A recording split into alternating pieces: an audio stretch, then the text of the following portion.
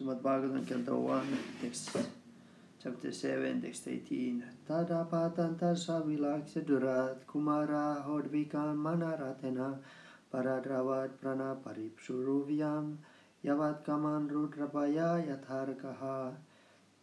Aswatthama, the murderer of the princess, seeing from the great distance Arjuna coming at him with great speed, fled in his chariot, panic-stricken just to save his life, as Brahma fled in fear from Shiva.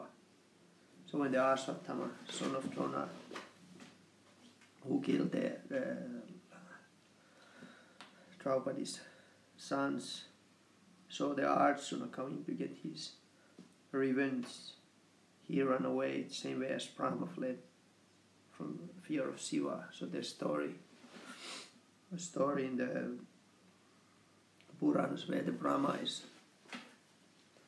gets attracted to his own daughter, and because of that Shiva gets angry and then chases Brahma with his Trisula, his trident.